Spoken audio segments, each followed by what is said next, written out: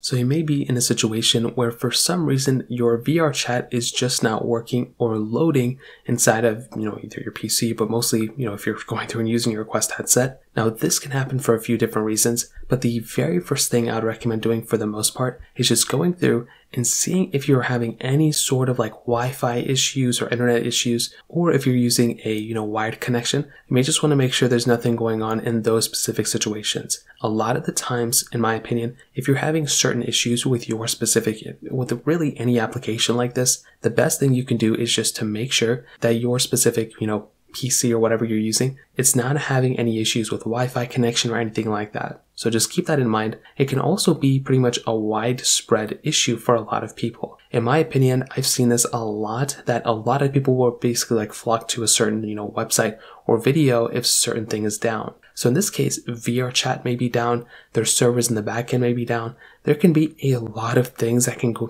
kind of be going on right now if VR chat is not working. So what I would recommend doing is going to a website like Down Detector or isitdown.com, like one of those types of websites, or even the comment section of this video. And if a lot of people at the same time are basically stating that, either VR chat is down or Steam is down or anything, like whatever, Quest servers are down, whatever the case is, well, that may end up being the problem. So just go ahead and make sure that's not the issue. And as long as you go through there and you kind of see what's going on and what's down, you should be okay for the most part, and you should be able to go on further from there. So that's another thing you can check out. You may also need to go ahead and restart your PC. You may restart your headset, whatever you're trying to, load VR chat in. You can also try going through and actually running the applications as an administrator and removing any, virus programs or antivirus programs in the background. That can also end up fixing the problem too. So those are pretty much the main ways to do it. If you have any other thoughts or questions, please let me know in the comment section below. Hit the like button, that would mean so much, but definitely hit that subscribe button. More importantly than everything else, I love every single one of you guys. Hopefully I'll catch you guys in the next video. Peace out till then.